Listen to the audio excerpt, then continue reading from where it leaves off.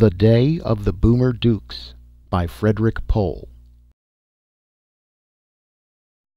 There was a silvery aura around the kid. The cops' guns hit him, but he didn't notice. Section 1. Foraminifera 9. Baptiste utterly. Semped semsemp deshavu qued schmears. Excuse me. I mean to say that it was like an endless diet of days. Boring. Tedious. No, it loses too much in translation. Explete my reasons, I say. Do my reasons matter? No, not to you, for you are troglodytes, knowing nothing of causes, understanding only acts and facts. I will give you acts and facts. First you must know how I am called. My name is Foraminifera 9 Hart Bailey's Beam, and I am of adequate age and size. If you doubt this, I am prepared to fight. Once the tediety of life, as you might say, had made itself clear to me, there were, of course, only two alternatives. I do not like to die, so that possibility was out, and the remaining alternative was flight. Naturally, the necessary machinery was available to me. I arrogated a small viewing machine and scanned the centuries of the past in the hope that a sanctuary might reveal itself to my aching eyes. Well tediety that was. Back I went through the ages, back to the century of the dog, back to the age of the crippled man. I found no time better than my own. Back and back I peered, back as far as the numbered years. The 28th century was boredom unendurable. The 26th was a morass of dullness.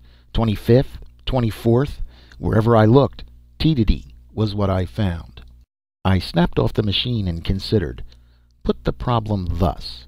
Was there in all of the pages of history no age in which a 9 Hart Bailey's Beam might find adventure and excitement? There had to be. It was not possible, I told myself, despairing that from the dawn of the dreaming primates until my own time there was no era at all in which I could be happy. Yes, I suppose happiness is what I was looking for, but where was it? In my viewer I had 50 centuries or more to look back upon, and that was, I decreed, the trouble. I could spend my life staring into the viewer and yet never discover the time that was right for me. There were simply too many eras to choose from. It was like an enormous library in which there had to be, contained the one fact that I was looking for, that, lacking an index, I might wear my life away and never find. Index. I said the word aloud, for, to be sure, it was the answer. I had the freedom of the learning lodge, and the index in the reading room could easily find for me just what I wanted. Splendid! Splendid! I almost felt cheerful. I quickly returned the viewer I had been using to the keeper and received my deposit back. I hurried to the learning lodge and fed my specifications into the index as follows. That is to say, find me a time in recent past where there is adventure and excitement, where there is a secret, colorful band of desperadoes with whom I can ally myself. I then added two specifications. Second, that it should be before the time of the high radiation levels. And first, that it should be after the discovery of anesthesia, in case of accident, and retired to a desk in the reading room to await results. It took only a few moments, which I occupied in making a list of the gear I wished to take with me. Then there was a hiss and a crackle, and in the receiver of the desk a book appeared. I unzipped the case, took it out, and opened it to the pages marked on the attached reading tape. I had found my wonderland of adventure. Ah, hours and days of exciting preparation. What a round of packing and buying. What a filling out of forms and a stamping of visas. What an orgy of injections and inoculations and preventive therapy. Merely getting ready for the trip made my pulse race faster and my adrenaline balance rise to the very point of paranoia. It was like being given a true blue new chance to live. At last I was ready. I stepped into the transmission capsule, set the dials, unlocked the door, stepped out, collapsed the capsule, and stored it away in my carryall, and looked about at my new home. Pew! Well smell of staleness, of sourness, above all of coldness. It was a close matter then if I would be able to keep from a violent eructative stenosis, as you say. I closed my eyes and remembered warm violets for a moment, and then it was all right. The coldness was not merely a smell, it was a physical fact. There was a damp, grayish substance underfoot which I recognized as snow, and in a hard-surfaced roadway there were a number of wheeled vehicles moving, which caused the liquefying snow to splash about me. I adjusted my coat controls for warmth and deflection, but that was the best I could do. The reek of stale decay remained. Then there were also the buildings, painfully almost vertical. I believe it would not have disturbed me if they had been truly vertical, but many of them were minutes of arc from a true perpendicular, all of them covered with a carbonaceous material which I instantly perceived was an inadvertent deposit from the air. It was a bad beginning. However, I was not bored. I made my way down the street, as you say, toward where a group of young men were walking toward me 5 abreast. As I came near, they looked at me with interest and respect, conversing with each other in whispers. I addressed them. Sirs, please direct me to the nearest recruiting office, as you call it, for the dread Camorra. They stopped and pressed about me, looking at me intently. They were handsomely, though cruelly, dressed in coats of a striking orange color and long trousers of an extremely dark material. I decreed that I might not have made them understand me. It is always probable. It is understood that a quick-nick course in dialects of the past may not give one instant command of spoken communication in the field. I spoke again. I wish to encounter a representative of the Camorra, in other words, the Black Hand, in other words, the cruel and sinister Sicilian terrorists named the Mafia. Do you know where these can be found?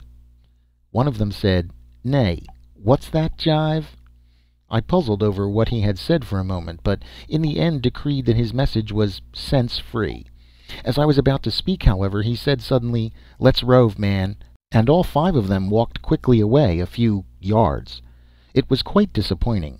I observed them conferring among themselves, glancing at me, and for a time proposed terminating my venture, for I then believed that it would be better to return home, as you say, in order to more adequately research the matter.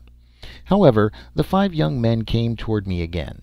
The one who had spoken before, who I now detected was somewhat taller and fatter than the others, spoke as follows. "You're wanting the Mafia?" I agreed. He looked at me for a moment. "Are you holding?" He was inordinately hard to understand. I said slowly, with a patience, "Qu'est-ce that holding say?" "Money, man. You going to slip us something to help you find these cats?" "Certainly. Money. I have great quantities of money instantly available," I rejoined him. This appeared to relieve his mind. There was a short pause, directly after which this first of the young men spoke. "You're on, man. Yeah. Come with us. What's to call you?" I queried this last statement, and he expanded. "The name. What's the name?" "You may call me Foraminifera 9, I directed, since I wished to be incognito, as you put it, and we proceeded along the street. All 5 of the young men indicated a desire to serve me, offering indeed to take my carryall. I rejected this politely. I looked about me with lively interest, as you may well believe. Cowell dirt, Cowell dinginess, Cowell cold. And yet there was a certain charm which I can determine no way of expressing in this language. Acts and facts, of course. I shall not attempt to capture the subjectivity, which is the charm, only to transcribe the physical datum, perhaps even data. Who knows? My companions, for example, they were in appearance overwrought, looking about them continually, stopping entirely and drawing me with them into the shelter of a door, when another man, this one wearing blue clothing and a visored hat, appeared. Yet they were clearly devoted to me at that moment, since they had put aside their own projects in order to escort me without delay to the Mafia. Mafia! Fortunate that I had found them to lead me to the Mafia, for it had been clear in the historical work I had consulted that it was not ultimately easy to gain access to the Mafia. Indeed, so secret were they that I had detected no trace of their existence in other histories of the period. Had I relied only on the conventional work, I might never have known of their great underground struggle against what you term society. It was only in the actual contemporary volume itself, the curiosity titled USA Confidential, by one Lay and one Mortimer, that I had descried that, Throughout the world, this great revolutionary organization flexed its tentacles, the plexus within a short distance of where I now stood, battling courageously. With me to help them, what heights might we not attain? Quell dramatic delight. My meditations were interrupted. "Boomers," asserted one of my 5 escorts in a loud, frightened tone. "Let's cut it, man," he continued, leading me with them into another entrance. It appeared, as well as I could decree, that the cause of his ejaculative outcry was the discovery of perhaps 3, perhaps 4 other young men, in coats of the same shiny material as my escorts. The difference was that they were of a different color, being blue. We hastened along a lengthy chamber which was quite dark, immediately after which the large heavy one opened a way to a serrated incline leading downward. It was extremely dark, I should say. There was also an extreme smell, quite like that of the outer air, but enormously intensified. One would suspect that there was an incomplete combustion of perhaps wood or coal, as well as a certain quantity of general decay. At any rate, we reached the bottom of the incline, and my escort behaved quite badly. One of them said to the other 4 in these words: "Them jumpers follow us sure. Yeah, there's much trouble. What's to prime this guy now and split?" Instantly they fell upon me with violence. I had fortunately become rather alarmed at their visible emotion of fear, and already had taken from my carry-all a Stolgratz 16, so that quickly I turned it on them. I started to replace the Stolgratz 16 as they fell to the floor, yet I realized that there might be an additional element of danger. Instead of putting the Stolgratz 16 in with the other trade goods which I had brought to assist me in negotiating with the Mafia, I transferred it to my jacket.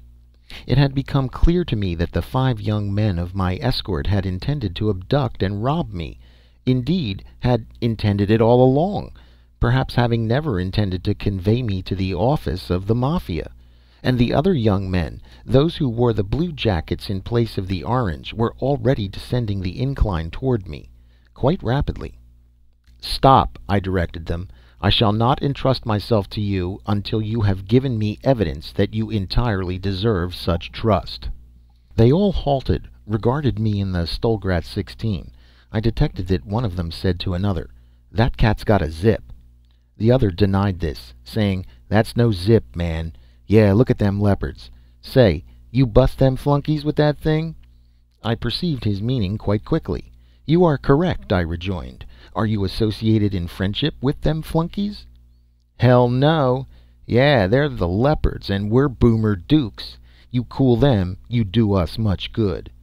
I received this information as indicating that the 2 socio-economic units were inimical, and unfortunately lapsed into an example of the bivalent error. Since P implied not Q, I sloppily assumed that not Q implied R, with, you understand, R being taken as the class of phenomenon pertinently favorable to me. This was a very poor construction, and of course resulted in certain difficulties. Qued, after all. I stated, "Them flunkies offered to conduct me to a recruiting office, as you say, of the Mafia, but instead tried to take from me the much money I am holding." I then went on to describe to them my desire to attain contact with the said Mafia. Meanwhile they descended further and grouped about me in the very little light, examining curiously the motionless figures of the leopards. They seemed to be greatly impressed, and at the same time very much puzzled. Naturally, they looked at the leopards, and then at me. They gave every evidence of wishing to help me, but of course, if I had not forgotten that one cannot assume from the statements "not leopard implies Boomer Duke," and "not leopard implies Foraminifera 9," that Qued, Boomer Duke, implies Foraminifera 9. If I had not forgotten this, I say, I should not have been deceived, for in practice they were as little favorable to me as the leopards. A certain member of their party reached a position behind me. I quickly perceived that his intention was not favorable, and attempted to turn around in order to discharge at him with the Stolgratz 16, but he was very rapid. He had a metallic cylinder, and with it struck my head, knocking me unconscious. Section 2. Shield 8805. This candy store is called Chris's. There must be 10,000 like it in the city, a marble counter with perhaps 5 stools, a display case of cigars, and a bigger one of candy, a few dozen girly magazines hanging by clothespins sort of things from wire ropes along the wall. It has a couple of very small glass-topped tables under the magazines. And a juke. I can't imagine a place like Chris's without a juke. I had been sitting around Chris's for a couple of hours, and I was beginning to get edgy. The reason I was sitting around Chris's was not that I liked Cokes particularly, but that it was one of the hanging out places of a juvenile gang called the Leopards, with whom I had been trying to work for nearly a year. And the reason I was becoming edgy was that I didn't see any of them there. The boy behind the counter, he had the same first name as I, Walter in both cases, though my last name is Hunter, and his, I believe, is something Puerto Rican. The boy behind the counter was dummying up, too. I tried to talk to him, on and off, when he wasn't busy. He wasn't busy most of the time. It was too cold for sodas. But he just didn't want to talk. Now, these kids love to talk. A lot of what they say doesn't make sense, either bullying or bragging or purposeless swearing. But talk is their normal state. When they quiet down, it means trouble. For instance, if you ever find yourself walking down 35th Street and a couple of kids pass you talking, you don't have to bother looking around. But if they stop talking, turn quickly, you're about to be mugged. Not that Walt was a mugger, as far as I know, but that's the pattern of the Enclave.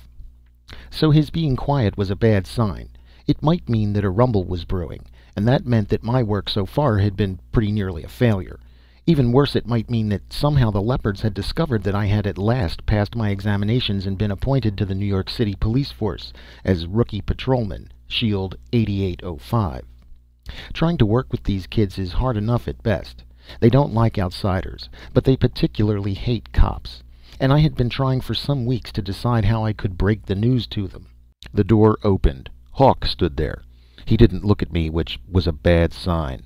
Hawk was one of the youngest in the Leopards, a skinny, very dark kid who had been reasonably friendly to me. He stood in the open door with snow blowing past him. "Walt, out here, man." It wasn't me he meant. They call me Champ. I suppose because I beat them all shooting 8-ball pool. Walt put down the comic he had been reading and walked out, also without looking at me. They closed the door. Time passed. I saw them through the window, talking to each other, looking at me.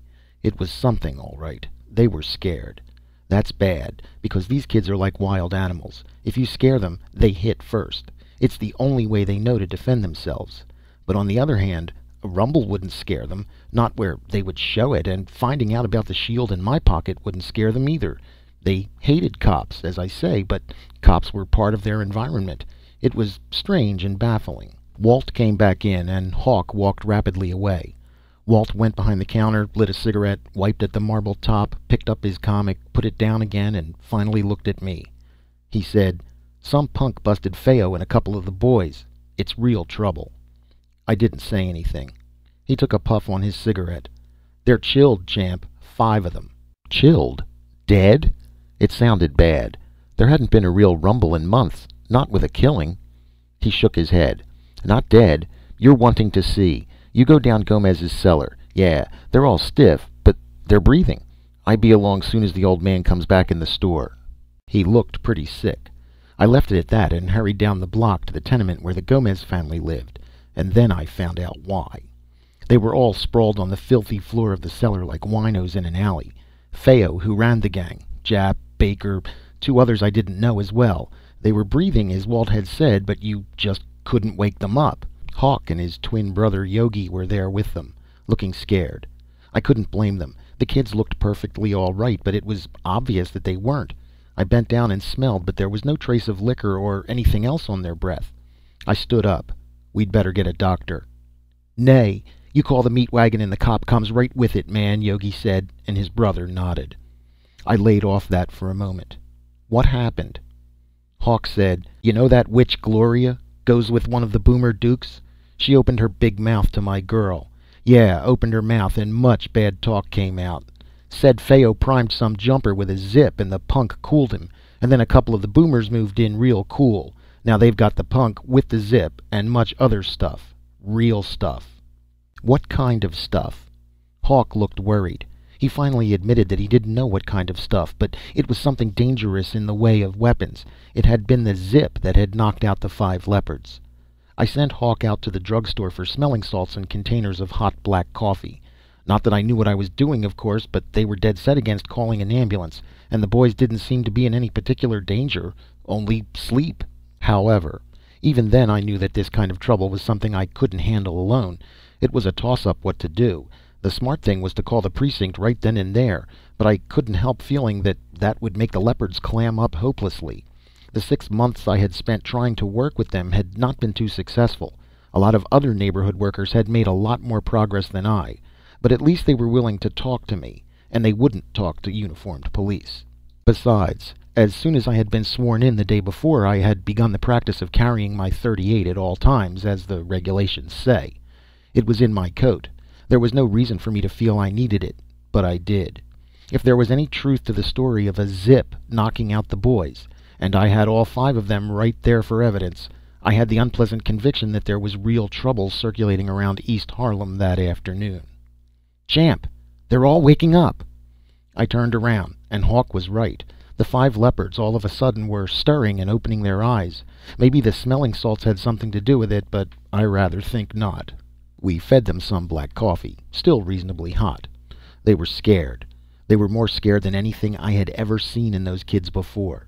They could hardly talk at first, and when finally they came around enough to tell me what had happened, I could hardly believe them. This man had been small and peculiar, and he had been looking for, of all things, the Mafia, which he had read about in history books. Old history books. Well, it didn't make sense, unless you were prepared to make a certain assumption that I refused to make. Man from Mars? Nonsense. Or from the future? Equally ridiculous. The 5 leopards, reviving, began to walk around. The cellar was dark and dirty and packed with the accumulation of generations in the way of old furniture and rat-inhabited mattresses and piles of newspapers. It wasn't surprising that we hadn't noticed the little gleaming thing that had apparently rolled under an abandoned pot-belly stove. Jap picked it up, squalled, dropped it, and yelled for me. I touched it cautiously, and it tingled. It wasn't painful, but it was an odd, unexpected feeling. Perhaps you've come across the buzzers that novelty stores sell, which, concealed in the palm, give a sudden surprising tingle when the owner shakes hands with an unsuspecting friend. It was like that, like a mild electric shock. I picked it up and held it. It gleamed brightly with a light of its own. It was round. It made a faint droning sound. I turned it over, and it spoke to me. It said in a friendly feminine whisper, "Warning. This portatron attuned only to Bailey's beam percepts. Remain quiescent until the adjuster comes." That settled it. Anytime a lit-up cue ball talks to me, I refer the matter to a higher authority. I decided on the spot that I was heading for the precinct house, no matter what the leopards thought. But when I turned and headed for the stairs, I couldn't move. My feet simply would not lift off the ground. I twisted and stumbled and fell in a heap. I yelled for help, but it didn't do any good. The leopards couldn't move either. We were stuck there in Gomez's cellar as though we had been nailed to the filthy floor. Section 3. Cal. When I see what this flunky has done to them leopards, I call him a cool cat right away. But then we jump him, and he ain't so cool. Angel and Tiny grab him under the arms, and I'm grabbing the stuff he's carrying. Yeah, we get out of there. There's bulls on the street, so we cut through the back and over the fences. Tiny don't like that. He tells me, "Cal, what's to leave this cat here? He must weigh 18 tons. "You're bringing him," I tell him, so he shuts up. That's how it is in the Boomer Dukes. When Cal talks, them other flunkies shut up fast.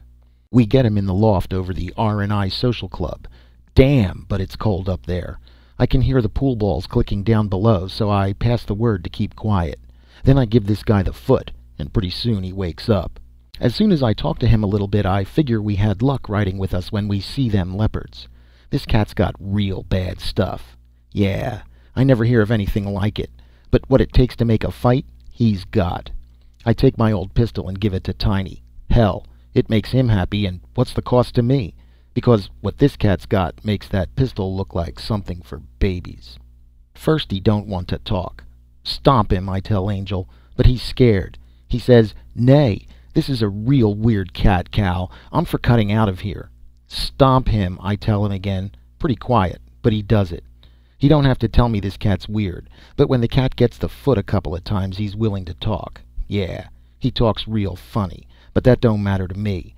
We take all the loot out of his bag, and I make the cat tell me what it's to do. Damn, I don't know what he's talking about 1 time out of 6, but I know enough. Even Tiny catches on after a while because I see him put down that funky old pistol I gave him that he's been loving up. I'm feeling pretty good. I wish a couple of them chicken leopards would turn up so I could show them what they missed out on. Yeah, I'll take on them, and the black dogs, and all the cops in the world all at once. That's how good I feel. I'm feeling so good that I don't even like it when Angel lets out a yell and comes up with a wad of loot. It's like I want to prime the U.S. Mint for chicken feed. I don't want it to come so easy. But money's on hand, so I take it off Angel and count it. This cat was really loaded. There must be $1,000 here. I take a handful of it and hand it over to Angel real cool. Get us some charge, I tell him. There's much to do, and I'm feeling ready for some charge to do it with. How many sticks you want me to get, he asks, holding on to that money like he never saw any before. I tell him, sticks? Nay, I'm for the real stuff tonight. You find Four Eye and get us some horse. Yeah, he digs me then. He looks like he's pretty scared, and I know he is because this punk hasn't had anything bigger than reefers in his life. But I'm for busting a couple of caps of H, and what I do, he's gonna do. So he takes off to find Four Eye, and the rest of us get busy on this cat with the funny artillery until he gets back. It's like 1,000,000 miles down Dream Street. Hell, I don't want to wake up. But the H is wearing off, and I'm feeling mean. Damn, I'll stomp my mother if she talks big to me right then. I'm the first one on my feet, and I'm looking for trouble. The whole place is full now. Angel must have passed the word to everybody in the Dukes, but I don't even remember them coming in. There's 8 or 10 cats lying around on the floor now, not even moving. This won't do, I decide. If I'm on my feet, they're all going to be on their feet. I start to give them the foot, and they begin to move. Even the weirdie must have had some H. I'm guessing that somebody slipped him some to see what would happen, because he's off in cloud number 9. Yeah, they're feeling real mean when they wake up, but I handle them cool. Even that little flunky Sailor starts to go up against me, but I look at him cool, and he chickens. Angel and Peter real sick with the shakes and the heaves, but I ain't waiting for them to feel good. Give me that loot, I tell Tiny, and he hands over the stuff we took off the weirdie. I start to pass out the stuff. What's to do with this stuff? Tiny asks me, looking at what I'm giving him. I tell him, point it and shoot it. He isn't listening when the weirdie's telling me what the stuff is. He wants to know what it does, but I don't know that. I just tell him, point it and shoot it, man. I've sent one of the cats out for drinks and smokes, and he's back by then, and we're all beginning to feel a little better, only still pretty mean. They begin to dig me. Yeah, it sounds like a rumble, one of them says after a while. I give him the nod. Cool. You're calling it, I tell him. There's much fighting tonight. The Boomer Dukes is taking on the world. Section 4. Sandy Van Pelt. The front office thought the radio car would give us a break in spot news coverage, and I guessed as wrong as they did. I'd been covering City Hall long enough, and that's no place to build a career. The press association is very tight there. There's not much chance of getting any kind of exclusive story because of the sharing agreements. So I put in for the radio car. It meant taking the night shift, but I got it.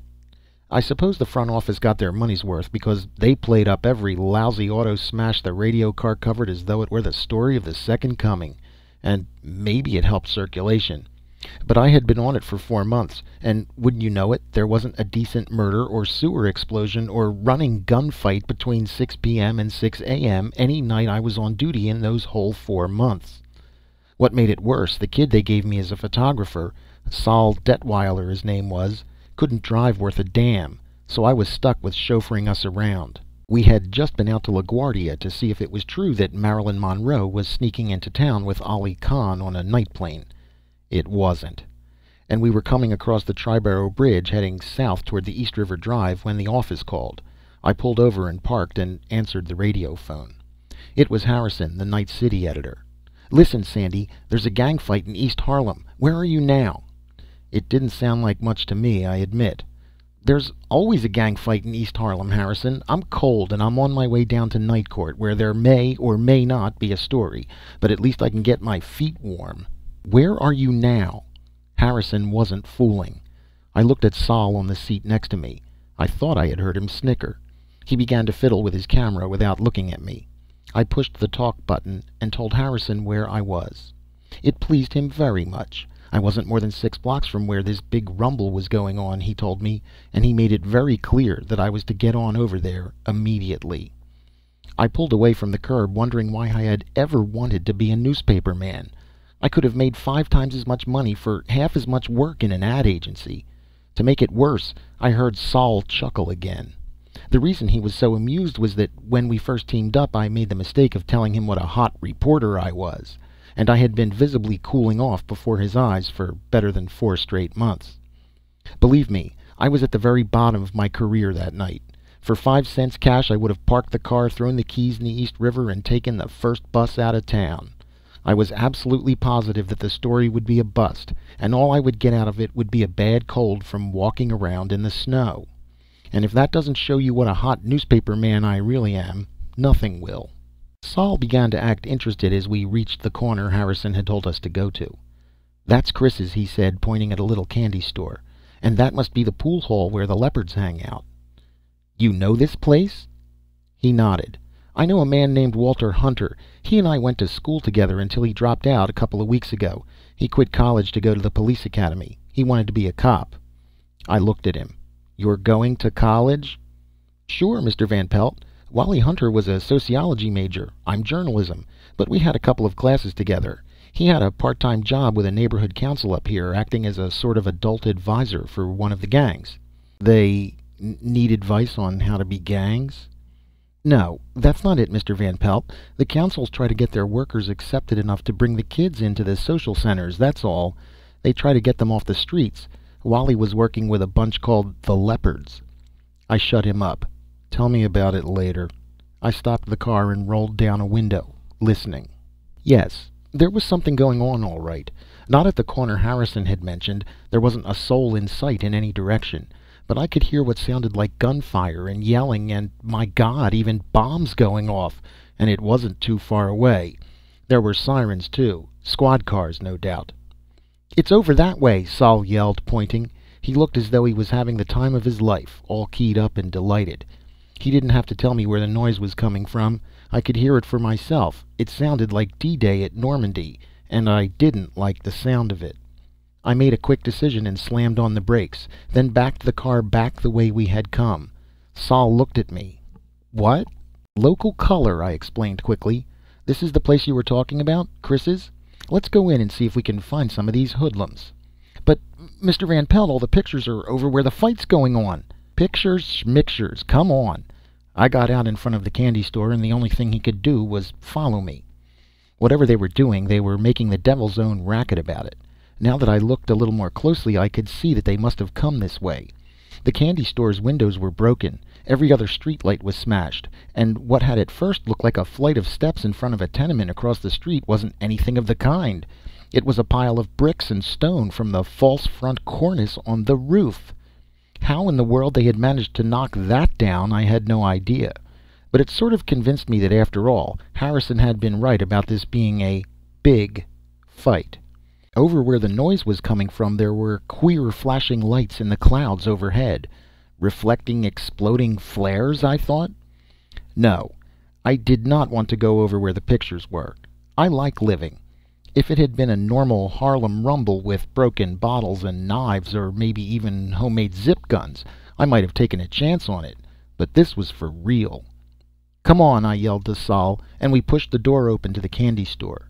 At first there didn't seem to be anyone in, but after we called a couple of times, a kid of about 16, coffee-colored and scared-looking, stuck his head up above the counter. "You, what's going on here?" I demanded. He looked at me as if I was some kind of two-headed monster. "Come on, kid, tell us what happened." "Excuse me, Mr. Van Pelt," Sol cut in ahead of me and began talking to the kid in Spanish. It got a rise out of him. At least Sol got an answer. My Spanish is only a little bit better than my Swahili, so I missed what was going on except for an occasional word.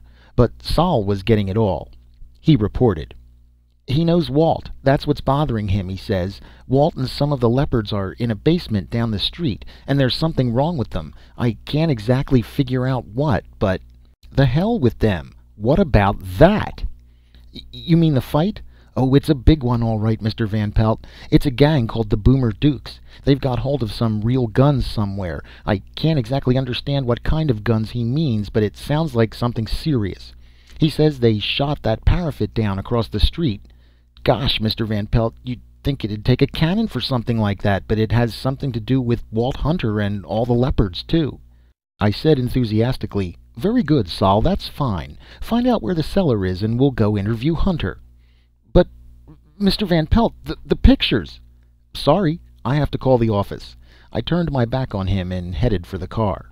The noise was louder and the flashes in the sky brighter. It looked as though they were moving this way. Well, I didn't have any money tied up in the car, so I wasn't worried about leaving it in the street, and somebody's cellar seemed like a very good place to be. I called the office and started to tell Harrison what we'd found out, but he stopped me short. "Sandy, where have you been? I've been trying to call you for... Listen, we got a call from Fordham. They've detected radiation coming from the east side. It's got to be what's going on up there. Radiation, do you hear me? That means atomic weapons. Now you get the..." Silence. "Hello?" I cried, and then remembered to push the talk button. "Hello? Harrison? You there?" Silence. The two-way radio was dead. I got out of the car, and maybe I understood what had happened to the radio, and maybe I didn't. Anyway, there was something new shining in the sky. It hung below the clouds in parts, and I could see it through the bottom of the clouds in the middle. It was a silvery teacup upside down, a hemisphere over everything. It hadn't been there 2 minutes before. I heard firing coming closer and closer. Around the corner a bunch of cops came, running, turning, firing, running, turning, and firing again. It was like the retreat from Caporetto in miniature. And what was chasing them? In a minute I saw. Coming around the corner was a kid with a lightning blue satin jacket and two funny-looking guns in his hand. There was a silvery aura around him, the same color as the lights in the sky, and I swear I saw those cops' guns hit him 20 times in 20 seconds, but he didn't seem to notice. Sol and the kid from the candy store were right beside me. We took another look at the one-man army that was coming down the street towards us, laughing and prancing and firing those odd-looking guns. And then the three of us got out of there, heading for the cellar. Any cellar. Section 5. Priam's Maw. My occupation was short order cook, as it is called. I practiced it in my locus entitled The White Heaven, established at Fifth Avenue, New York, between 1949 and 1962 Common Era. I had created rapport with several of the aboriginals who addressed me as Bessie, and presumed to approve the manner in which I heated specimens of minced ruminant quadruped flesh, deceased to be sure. It was a satisfactory guise, although tiring. Using approved techniques, I was compiling anthropometric data, while I was, as they say, brewing coffee. I deemed the probability nearly conclusive that it was the double duty, plus the datum that, as stated, I was physically tired, which caused me to overlook the first signal from my portatron. Indeed, I might have overlooked the second as well, except that the aboriginal named Lester stated, "Hey, Bessie, you got an alarm clock in your pocketbook?"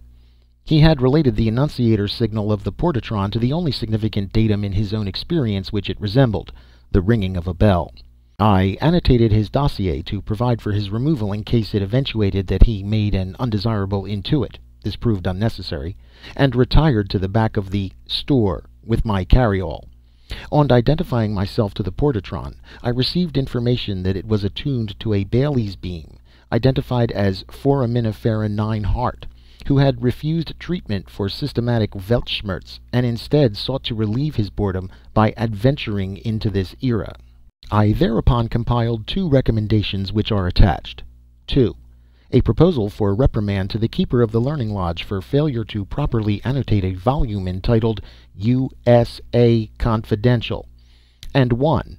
A proposal for reprimand to the transport executive for permitting Bailey's Beam class personnel access to temporal transport. Meanwhile, I left the store by a rear exit and directed myself towards the locus of the transmitting portatron. I had proximately left when I received an additional information, namely that developed weapons were being employed in the area towards which I was directing. This provoked that I abandon guise entirely. I went transparent and quickly examined all aboriginals within view to determine if any required removal, but none had observed this. I rose to perhaps 75 meters and sped at full atmospheric driving speed toward the source of the alarm. As I crossed a park, I detected the drive of another adjuster, whom I determined to be Alephplex Priam's maw, that is, my father. He bespoke me as follows: "Hurry, Beesplex Priam's maw.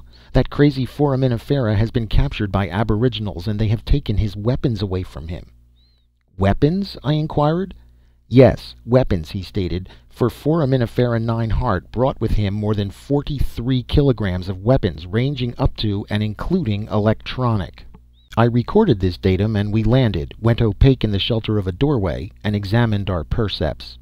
"Quarantine?" asked my father, and I had to agree. "Quarantine," I voted, and he opened his carry-all and set up a quarantine shield on the console. At once appeared the silvery quarantine dome, and the first step of our adjustment was completed. Now to isolate, remove, and replace. Queried Alephplex, "An adjuster?" I observed the phenomenon to which he was referring. A young dark aboriginal was coming towards us on the street, driving a group of police aboriginals before him. He was armed, it appeared, with a fission-throwing weapon in one hand and some sort of tranquilizer, I deem it to have been a Stolgratz 16, in the other. Moreover, he wore an invulnerability belt. The police aboriginals were attempting to strike him with missile weapons, which the belt deflected. I neutralized his shield, collapsed him, and stored him in my carry-all. "Not an adjuster," I asserted my father, but he had already perceived that this was so. I left him to neutralize and collapse the police aboriginals while I zeroed in on the portatron. I did not envy him his job with the police aboriginals, for many of them were dead, as they say. It required the most delicate adjustments. The portatron developed to be in a cellar, and with it were some 9 or 11 aboriginals which it had immobilized pending my arrival. One spoke to me thus: "Young lady, please, call the cops. We're stuck here and—" I did not wait to hear what he wished to say further, but neutralized and collapsed him with the other aboriginals. The portatron apologized for having caused me inconvenience, but of course it was not its fault, so I did not neutralize it. Using it for DF, I quickly located the culprit, foraminifera 9 Hart Bailey's beam, nearby. He spoke despairingly in the dialect of the locus. "Beesplex Priam's maw, for God's sake, get me out of this!" "Out," I spoke to him. "You'll wish you never were born, as they say." I neutralized but did not collapse him, pending instructions from the Central Authority. The aboriginals who were with him, however, I did collapse.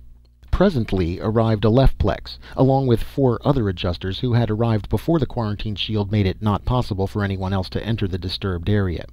Each one of us had to abandon guise, so that this locus of New York 1939 to 1986 must require new adjusters to replace us, a matter to be charged against the guilt of foraminifera 9 Hart Bailey's beam, I deem.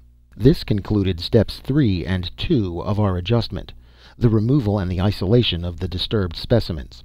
We are transmitting same disturbed specimens to you under separate cover herewith, in neutralized and collapsed state, for the manufacture of simulacra thereof. One regrets to say that they number 3,846, comprising all aboriginals within the quarantined area who had first-hand knowledge of the anachronisms caused by foraminifera's importation of contemporary weapons into this locus. Alephplex and the 4 other adjusters are at present reconstructing such physical damage as was caused by the use of said weapons. Simultaneously, while I am preparing this report, I am maintaining the quarantine shield which cuts off this locus both physically and temporally from the remainder of its environment. I deem that if replacements for the attached aboriginals can be fabricated quickly enough, there will be no significant outside percept of the shield itself, or of the happenings within it, that is, by maintaining a quasi-stasis of time while the repairs are being made. An outside aboriginal observer will see at most a mere flicker of silver in the sky. All adjusters here present are working as rapidly as we can to make sure the shield can be withdrawn before so many aboriginals have observed it as to make it necessary to replace the entire city with simulacra. We do not wish a repetition of the California incident after all.